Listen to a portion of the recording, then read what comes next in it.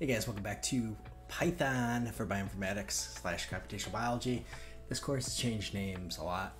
I've been having a crisis of conscience trying to figure out what to name it, so if I stumble, that's why. We're going to learn Python in a computational biology setting. So in this video, we're going to go over errors. We hate them, but if you learn to understand them, they can be very helpful in determining what is incorrect or wrong with your code. So let's embrace them. I had students that have taken both my R courses, and at the end of my second R course, they would come up to me and they'd say, I don't know when, but at some point I learned what these mean. So eventually you'll just see them enough because you'll make enough mistakes. That's how I learned. You'll see them so much that you'll be like, okay, I know how to fix this because I've screwed up a lot. And that's just the way it is. You're not gonna, make the error once and then, never make it again. It's just seeing them over and over again. So without rambling too much, let's get into it. All right.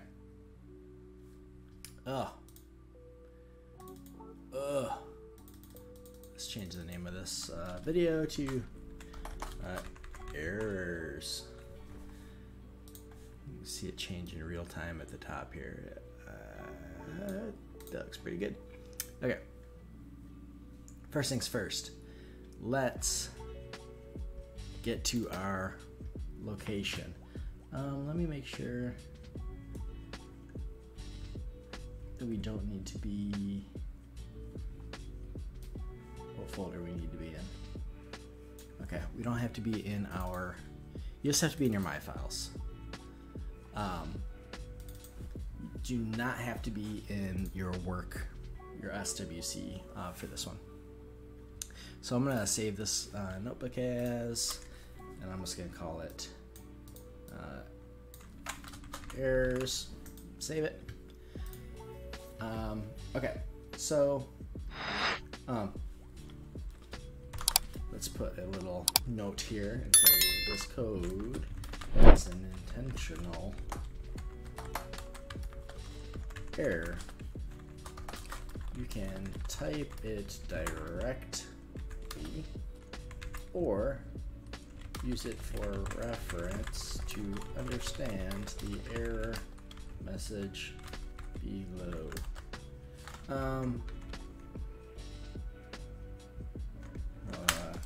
Just put this on the next line so you don't have to scroll to read what's going on. So let's make a function. Favorite ice cream. Mine. I really dig mint chocolate chip. Is that like an old person answer? Like I'm finding that as I age, my answers, I wouldn't say if my favorite candy would be Werther's. That's like the ultimate, old person, at least for my generation. Maybe maybe I'm just aging in with the old stuff, but yeah, mint chocolate chip's pretty sweet. All right, let's put our three. They picked the most generic ice creams: chocolate, vanilla, and strawberry. So it's like if you want all three of them, the three flavors of Neapolitan. I've also heard it called something else. Now that I'm in the South, but you know what I mean. All right, so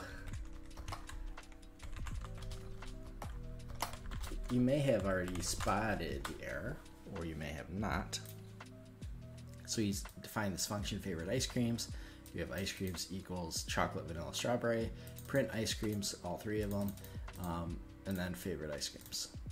So you run it, and we get this error.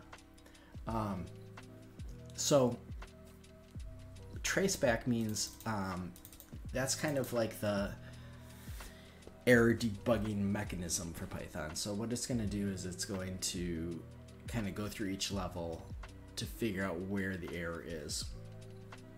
And in this case, it has 2 levels. So you can kind of determine the number of traceback levels that the error has based on the number of arrows here. So we have 2, right? So we have this arrow and we have this arrow. And so we got line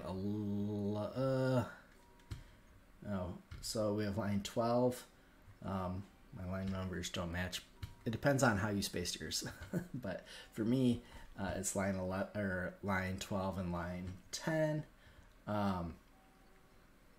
So the last levels, they actually so line 10 is actually the place where the error occurred. The other levels show what function the program executed to get down to the next level. So in this case, the program first performed a function call to the function favorite ice cream, which you see here. So what it's saying is, okay, first things first, it called this favorite ice cream function, and that had a problem. And then inside this function, where the problem actually was relevant, or where it actually threw, the error actually was created, was this line 10. So what did this program actually encounter? In the last line of the traceback, Python helpfully tells us the category of the error. So down here it says index error, list index out of range. And so if you encounter an error and don't know what it means, it's still important to read the traceback kind of closely. That way, if you fix the error but encounter a new one, you can tell that the error changed, right? So what I'm saying is, right now, the error is this one, list index out of range. If we fix that, but we've made another error in a code, it might still show up pink. And you might be like, oh, that didn't fix it. Well, if the error changed, yes, you did fix that error, but there's 2 errors, right? This is just the first one we get to. Usually when you have one error, the first error that occurs stops the code from running. If there are more further down the line, then those don't get picked up by Python, by this error mechanism, because the first one already stopped the code. So it's so for your benefit, it's good to know, okay, this is an index error. If I fix the index error and then another one pops up and it says something, some other sort of error, so undefined or something like that, then you know, okay, I fixed one error, but this is a different one. Instead of being like, well, that didn't fix it, because you did fix it, you just have 2 errors.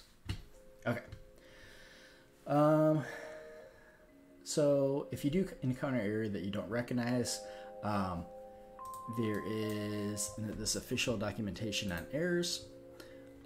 So docs.python.org, and it's called exceptions. So this will give you all the different errors: floating point error, module not found. So that's probably something where you didn't import something. Memory error. So if you shouldn't have this problem on Praxis, because we've given you like a really good amount of memory. But if you're on this Python on your local computer, like my laptop, for instance, this desktop, pretty badass. My laptop is 1 foot in the grave, and I actually do get memory errors. I haven't run Python on it. I run R on it, and I get memory errors because it's like, I'm not built for this. Please kill me. My poor laptop.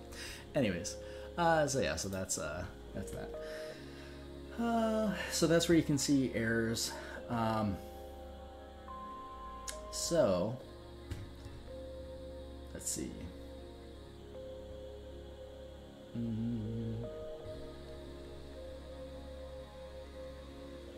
So let's look at some. Hold on.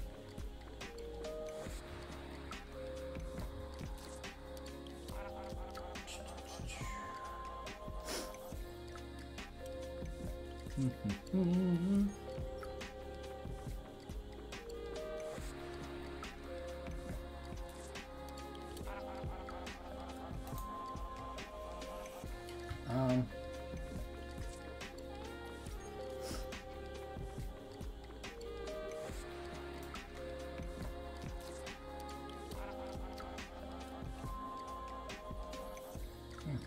well, I thought in my notes we'd fix this one, but we're not going to fix it. So let's keep going. All right, let's look at some syntax errors. So when you forget a colon at the end of the line or accidentally add one space too many when indenting under an if statement. So remember, Python's super anal about how far you indent things, right? Or if you forget parentheses when you need parentheses, for example, you can see them kind of up here. This is a syntax error. This means that Python has rules for how it reads code, right? And how it defines code. And it means you broke a rule, essentially. It says Python, this is a computer language, and I know computers are getting very smart, especially with this AI stuff, ChatGPT, and stuff that we're actually going to implement into praxis, some AI help for you guys, which is kind of cool. But anyways, but Python's not that smart. Python has a set of rules that it has to follow, and if you don't define or follow a set of rules when you write a code, it's like it doesn't understand. It'd be like me trying to writing you a letter or an email, and then expecting, if you're a non-foreign language speaker, writing you an email in mostly English, but then throwing in a couple words that are in Mandarin, and you're like, what? I don't follow this set of rules of how to communicate, right? So you have to kind of follow the unwritten rules for Python too. They probably are written rules, but anyways, you get what I mean. Okay, so let's try one of these. So we're going to define some function, and our message is going to say, hello world, very common, generic computer message. We're going to print message, and then we're going to return message. So if we run this, syntax error, what do we think has happened here?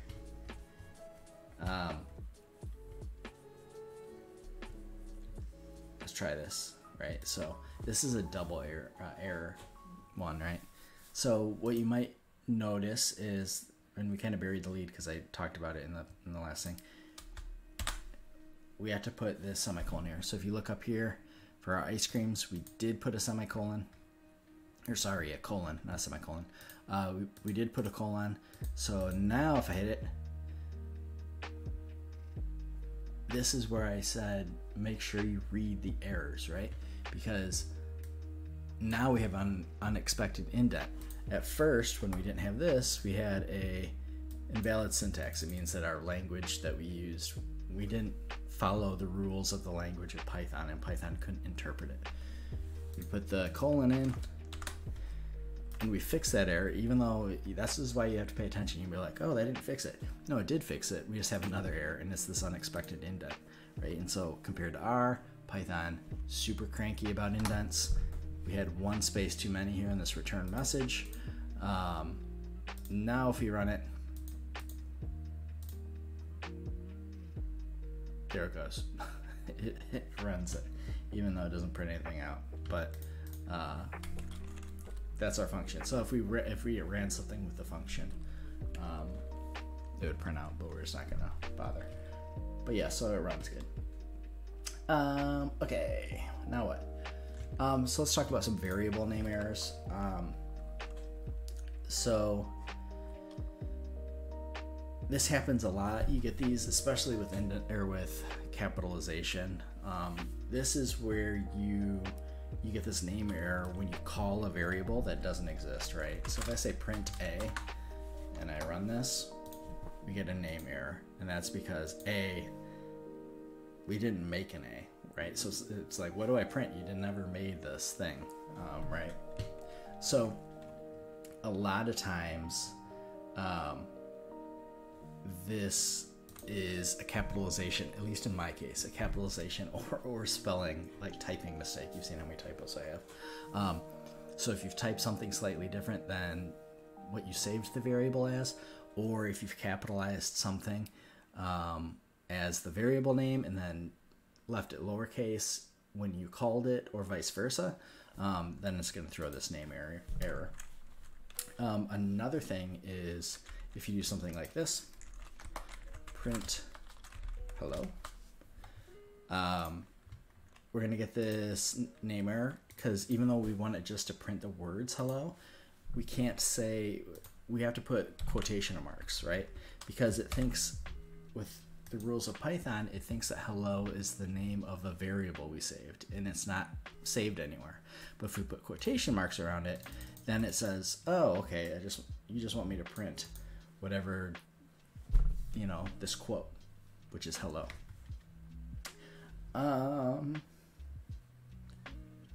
So what else? Okay, let's do this loop for a number in range of 10.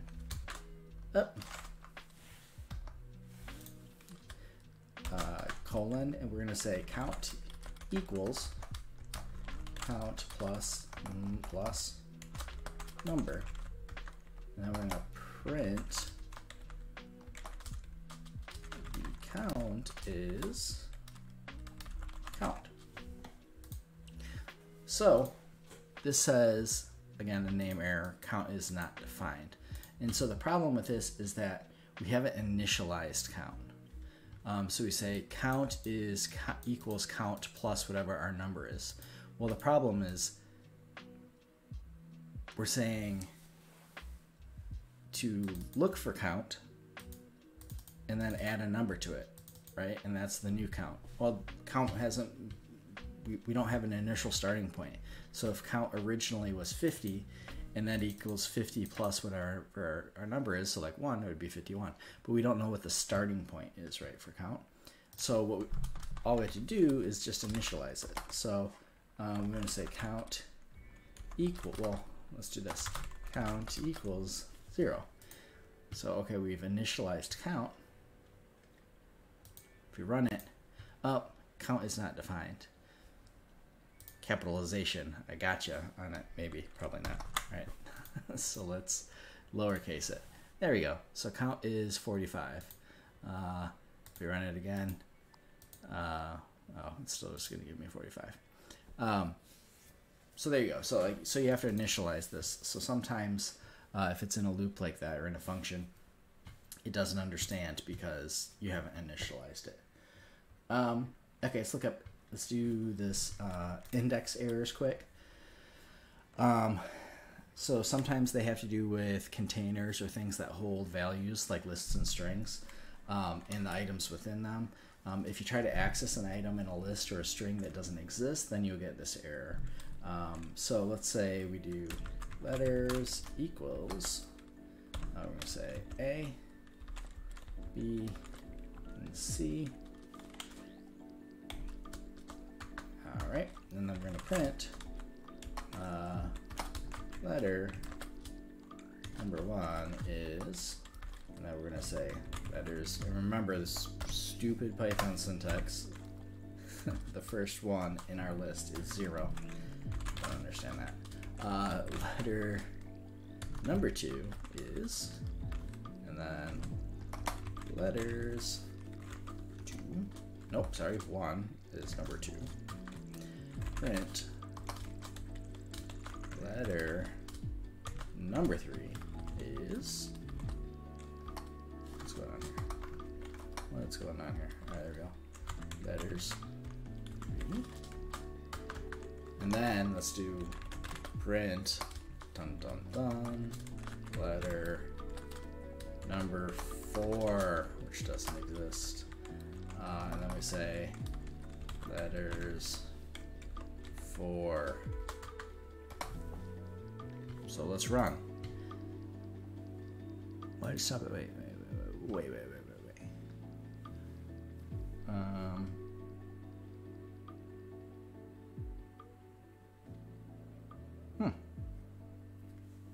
It's weird that it didn't print 3 before that problem existed. So as you can see, wait, what?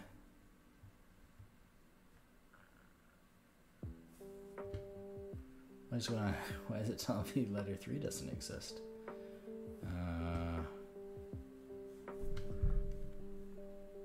Weird. Did I spell something? Am I missing some spelling mistake here? Print letter number 3 is letters. Oh, this should be 2. Duh. See, this is my R brain coming back. I shouldn't even say R brain. It's the normal brain. Python, get your S together. All right, there we go. So letter 1, 2, 3 is A, B, and C. And then when we try to call letter number 4, it doesn't exist. So we get this index is out of range error, right? So an easy fix, I'm just gonna hash it out, right? And then run it, and it runs just fine. Okay, file errors. So the last type of error that we'll cover today are those associated with reading and writing files. If you try to read a file that does not exist, you will receive a file not found error. You've probably gotten this if you aren't in the right working directory and you're trying to load stuff in this class, for you Praxis people at least. If you attempt to write a file that was opened read-only, Python will return an unsupported operation error. So sometimes you can try to open an error that is designated that you can't write to it, you can only read it, right? It's kind of like how PDF files used to be. Now you can kind of write them, but it used to be that you could only look at them and you could like save them on them, you know? So let's do this. File handle equals open myfile.txt r. Okay, so what it says is no such file directory. There is no myfile.txt. So one reason for receiving this error is that you specified an incorrect path to the file. For example, if I'm in my folder called my project and I have the file in my project /writing /data /whatever, then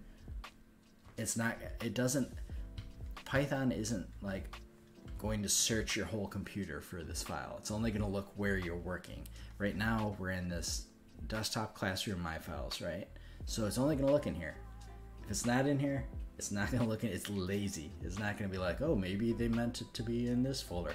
No, it's not going to do extra work. It's like a college student, right? So it's only going to look there. And so if you are, for example, if you're like, oh, it's in, what was the other, software carpentry data. If it's in a different directory, you have to specify what that different directory is. So you'd have to do something like this and give it the full file path. So in this R option just means for reading, right? So it's opening it for reading. But if you meant to open a file for writing, so if we change this to .w, and then we say file handle read,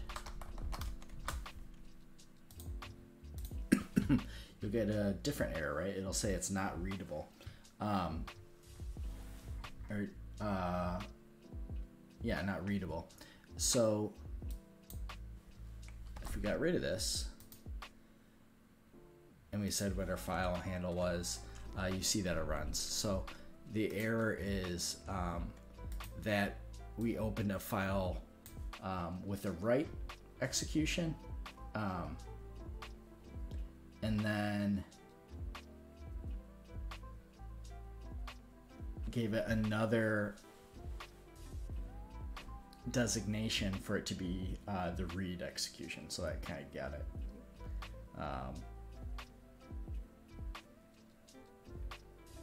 Got it confused, I guess. Okay, and that is it. That's where we're gonna stop. So I'm gonna save it. So for you Praxis people, if you want to, for you Praxis people, your final project is going to be to create this portfolio of all the stuff that you learned. Don't include this one because it's throwing all these errors and we didn't fix them all. It's just not. It's going to screw up. You know, it's not going to be able to run all your code because these are going to throw errors and stop your code. So don't worry about including this one. Just keep it at the, as this errors.python notebook thing, and we'll go from there. So yeah, it's a good thing to know, but don't include it in your final project portfolio, right? So that's it for errors. Just kind of some of the simple ones of what is being thrown when you are writing, and you'll learn to understand what they mean. Yeah, they're pretty intuitive. It's nice that it shows you like where they are in the code and things like that. They're a little more intuitive than our errors. I think our errors are a little more nebulous than Python errors. So, all right, with that, thanks for watching. You know the drill. If you're on YouTube, hit like, hit subscribe, tell a friend. Let's get everybody learning this stuff because it's very helpful. You can use it in all sorts of aspects of your life. I do want to make a video, so I'm actually right now I'm building, long story short, I'm building a growth chamber in my garage, and I have Raspberry Pis running the humidity and temperature and carbon dioxide measurements and things like that. It's all written in Python, all the code to control these environmental conditions in my growth chamber, which is pretty cool. So maybe I'll make a video on that and show you just different ways you can use Python besides bioinformatics, including tinkering, as they say. But yeah, you can do all sorts of stuff with it, so learn it. It's cool. Anyways, thanks for watching. I'll catch you in the next video.